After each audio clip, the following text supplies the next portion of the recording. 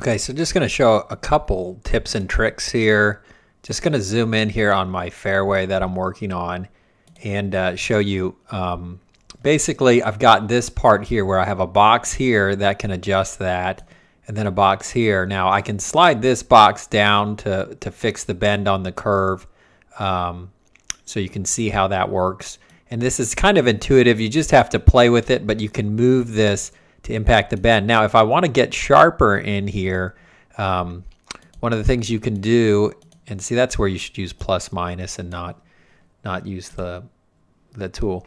You can also add points along this curve. So if you just double click anywhere along this, it's going to add in another basically spline point there for you to edit, or shape modifying point, whatever it may be. So I'm doing my fairway here. I've got a green behind it. You can decide whether you do or don't want to have like a first cut around this. There are absolutely no rules how things sit as well. So I'll kind of show you that. If you had something, say you wanted this to filter into the bunker in terms of the fairway, kind of fall off into this bunker. There's a lot of that at Oakmont.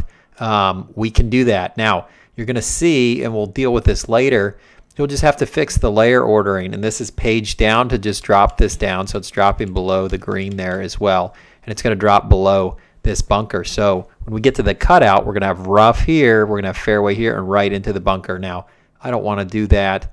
But in the end, my point is, don't be so restrictive. And also, in the start of this, just get shapes down. Just get going and just start shaping things without too much concern of perfection. I think sometimes trying to be too perfect early on, you can't see the forest through the trees. So just get some of this done, and then ultimately you can always come back and tweak to your heart's content. But if you just start being too specific way too early on in this project, you know, it's going to inhibit you from getting done. And my goal is that within a couple hours you would have the entire course spline, so that you can really start getting your shapes done within a day or two, and your meshes, and then really your course management is just going to be adding vegetation, fixing up the terrain, and that sort of thing. So I'm going to go ahead and pause here, but that's just some little extra tips and tricks there.